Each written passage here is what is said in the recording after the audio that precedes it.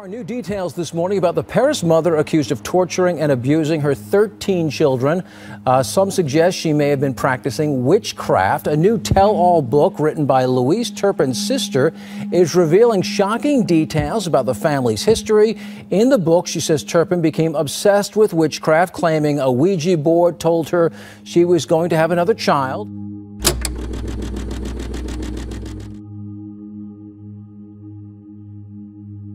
Dude, this is intense. We have Stephen. How do you pronounce your last name? Bancars. Bancars. Yeah. Stephen Bancars from Canada on his journey out of New Age. And man, when you talk about New Age, there's just so many different religions and so much information. When you're talking about all these different books that you've been pulling from, the doctrines of demons. I mean, you know what? It's a huge industry, right? It's a huge industry. Before we go to break, you know, a recent study, a series of recent studies from the Pew Research Center shows that 25% of Americans believe in astrology. We just got that break, Mark. Gotcha. So we will be back. A chilling 911 call was played today in a California courtroom. It was the voice of a girl who had just escaped a horrifying situation where she and her 12 siblings were allegedly abused and tortured by their parents. She tells the 911 operator, "My parents are abusive. They abuse us, and my two little sisters right now are chained up." She obviously has the personality that she's gonna risk herself for others, and she did that. And she managed to get out. That call has not been released publicly. "I have never been out. I live in a family of 15 people, and my parents are abusive." Her mother reportedly wept in court as she listened to her daughter tell the dispatcher in a soft voice, "They abuse us, and my two little sisters are chained up. We don't really do school. I haven't finished first grade, and I'm 17. Sometimes I wake up and I can't breathe because of how dirty the house is. We never take baths." Ask for help, but I'm still down.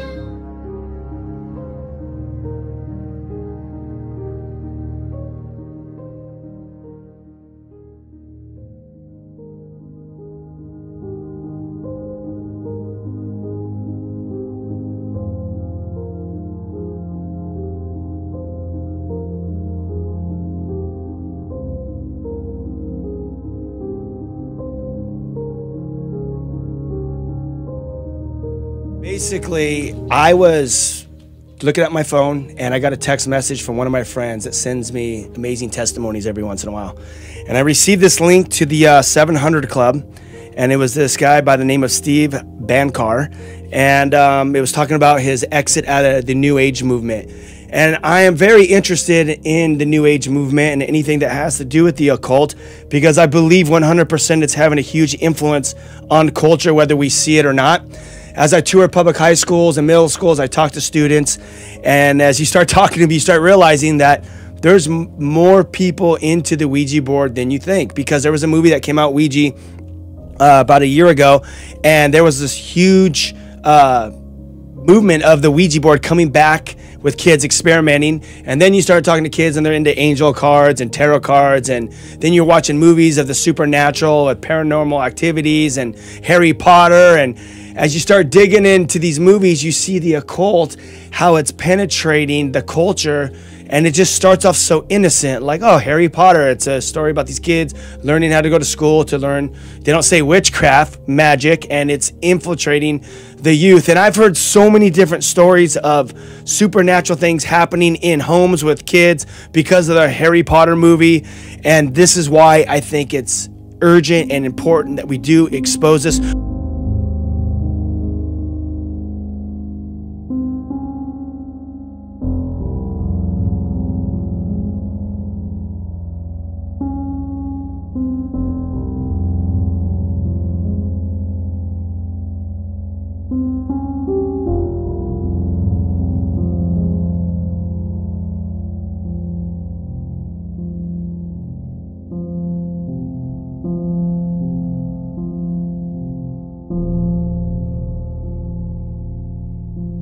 This is common in the New Age movement to experience these kind of experiences. All the time. All the time. Some, you know what? a lot of the material in the New Age movement, you go to a bookstore, you look at the New Age section, a lot of the material you'll see there is what's called channeled material. It's actually given by these entities. So people go into a trance-like state of consciousness. Right. They reach out to what they believe are aliens or spirit guides, and then they're writing things down as this information's coming through. And hence you have Doctrines of demons. the doctrines of demons, 1 Timothy 4:1, right? Yes. Literally the doctrines of demons. And all the channel material, it's oriented away from Christ. I want to expose something else because I was Yeah. watching some of your videos last night, and that video you were talking about the idols in your house. Talk a little bit about that, because there's a lot of people that have these. They travel to different countries and they get like these crazy masks from like Africa, Yeah, or yeah. they have like the Buddha, or they have like Hindu idols, or even like the god with the it's like a woman face and then it has like a mermaid body. I forget what god Yeah. that is. You know, there's like Sure. there's all these different gods. You know, Yeah. from different religions, but just the innocence of like, oh, you know, I collected these from the world, I have them in my house. Tell us about that.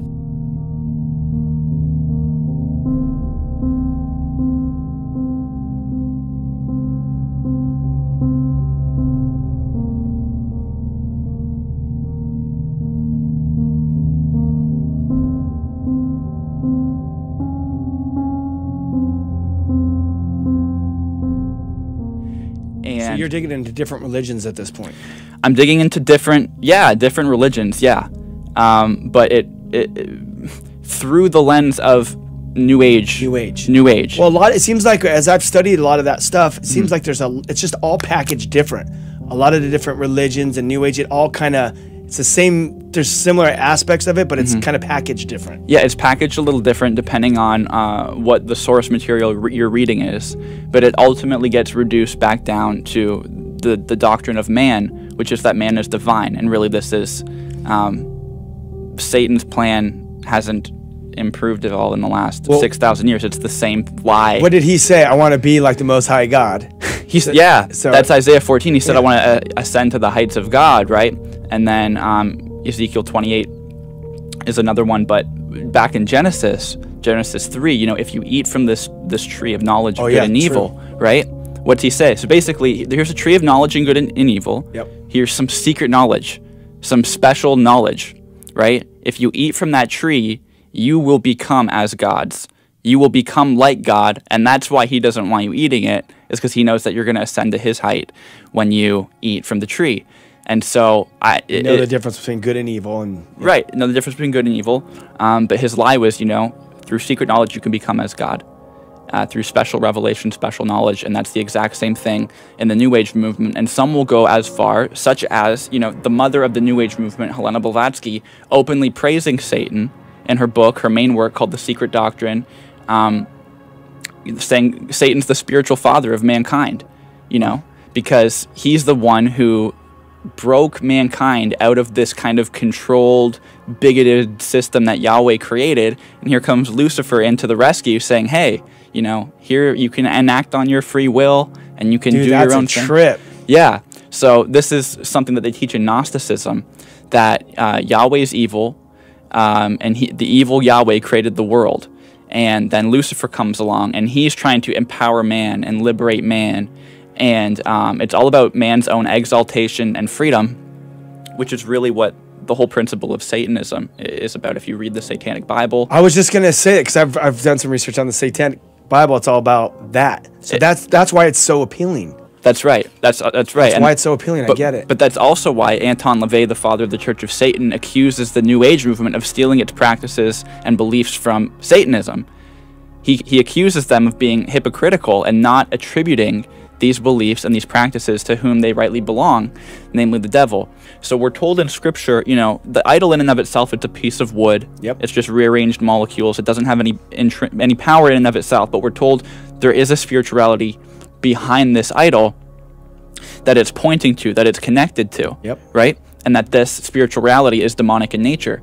And so when the Bible says, you know, that what they offer unto idols, they offer unto demons, that doesn't, like, demons aren't just present on the idol when an offering is being made. It's not, they don't just appear there all of a sudden when a bowl of grapes is in front of a Krishna idol. They're there when the bowl of grapes isn't there. They're connected to it. And so when you have things in your house that are implicitly connected to beings in another realm. You're giving demons leeway into your home. The door is right open. The door is open. Yeah, I would say from Scripture, if we look at what the Bible has to say about, religio-spiritual practices from pagan nations apart from Israel, what you see is in Leviticus 17:7, when Israel goes apostate and starts serving these gods of other nations, it says that they were making sacrifices unto goat demons. Right? And Deuteronomy 10:22, when they do it again, the Bible says that they were sacrificing to demons that were no gods. Paul says in 1 Corinthians 10, verses 20 to 22, he says, I imply that what pagans offer unto idols, they offer unto demons. He says you can't sit at the table of demons and the table of the Lord. You can't drink the cup of devils and the cup of the Lord. Like, we're literally just taking a step into the wrong kingdom, and I didn't know I was doing that. So I'm completely entrenched in this stuff, thinking I'm doing God's will, and the whole time I'm completely morally perverse. And what happened was I realized, I don't know if God started like quickening my conscience, or the Holy Spirit started doing some kind of work on me. He must have been drawing me, but yeah, totally. Things that I had been doing and suppressing and lying about, I couldn't continue doing it. It just didn't sit well with me anymore. And it reached a point where it was so close to the surface of my being that the girlfriend I was with at the time, she was like, you need to tell me, like, you can't go to the grave holding on to this stuff.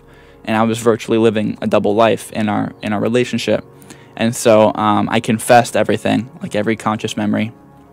I wasn't actually like going around sleeping around with other people, but it was pretty much everything but that. Yeah. Everything but physical. And so I confessed, I've been lying about this, been lying about that. And I saw the impact that had, the trauma that created, that wrecked me. So we go back to my mother's house, and she's a born-again Christian. This whole time she's praying for me. This whole time she, thinks I'm lost and deceived, but she is loving on me. Like, she accepts me, even though she doesn't accept my beliefs. And I didn't get offended that she didn't accept my beliefs. She accepted me. Some people get offended when their beliefs get questioned. Like, your beliefs aren't you. You hold certain beliefs. Your beliefs they aren't you. Right. You're a person, right? So my mom was loving me as a person, but disagreeing with my beliefs. And so just being really supportive. I don't think my dad knew the gravity of what I was doing, what I was involved with. He was just excited that, he could support me in me being successful in something. Yeah. And it was that, you went through hell. I don't want to discredit that. Your whole life's falling apart here. And you're just like, yeah, I'll just, like, how, like, what?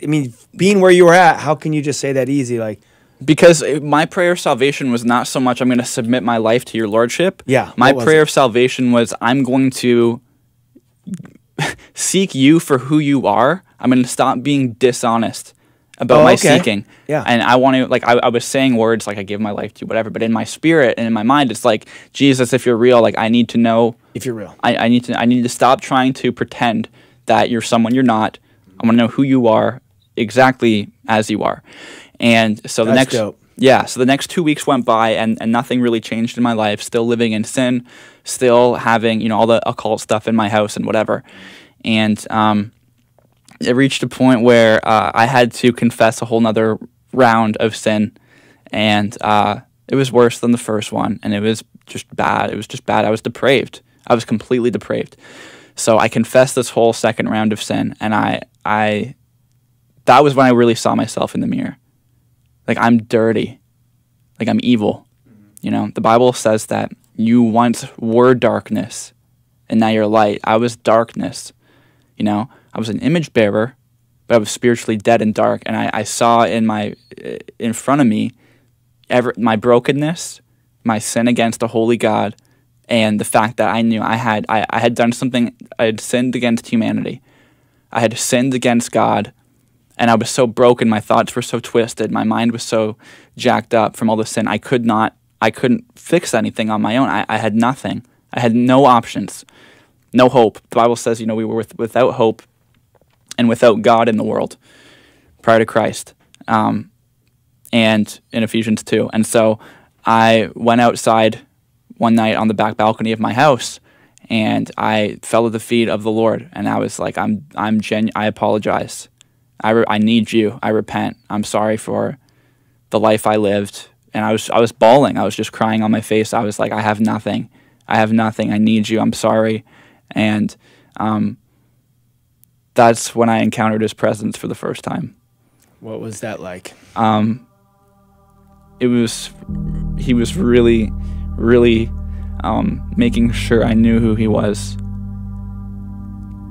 Yes. It was, for me, it was less about, you know, I wasn't reaching out saying, Lord, I need love. I need love. It was, I need answers. And I need hope. And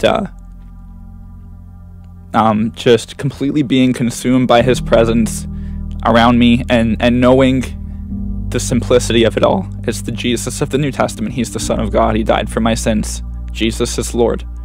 That's all it is. That's all I could say in my head. He is Lord. Jesus is Lord. Jesus is Lord.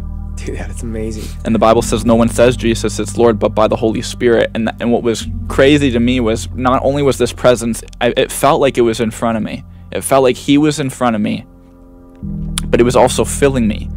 It was also inside of me now. And I was listening to the sounds around me in nature, like in the spirit. I was detecting what was going on while he was there. And like the sounds of nature, they were glorifying him. They recognized him when he showed up. I don't know if God was just showing, like, somehow they knew, you know, creation knew who he was, you know, creation's like the king's here, you know, and I sensed somehow, I don't know if the Holy Spirit showed me that they sensed it, but I'm like, if even creation itself cries out, you know, I'm done. So that's when I went back inside, and the Holy Spirit started showing me the deception, the flaws, the agenda, and everything I had researched. The biggest one was this obsession with aliens that I had. I was putting pieces together, you know. All of these cultures that were visited by these aliens, they were all obsessed with human sacrifice. Really? Oh yeah. They don't tell you that on Ancient Aliens. They all believed that these beings were supernatural. None of them, there's not a single ancient text in the world that attributes these beings as coming from another planet. None. They all believed they were spiritual in nature, and that their way to appease and connect with them was through blood sacrifice. And I'm thinking, wow, that's kind of a big deal. I can see that demons are trying to set up all these world religions to kind of murk up and confuse people and lead people away from what I just experienced. All of this is about what I just experienced. Everything's about him. This whole life is about him. I thought that was narrow and bigoted and whatever. It is narrow. The Bible says narrow is the way that leads to life, and few there be that find it. It is narrow. The truth is narrow. The truth is exclusive by nature, but I had the truth living in me now. And I remember being like, oh my gosh, I've been wrong. It wasn't guilt. It wasn't guilt and condemnation. It was just, wow, I was wrong. Yeah. And I remember staring at my bookshelf, and I had all these books lined up, and I remember peace, just the peace of God. You never have to ask who God is ever again. He lives in you now. He just showed you who he is.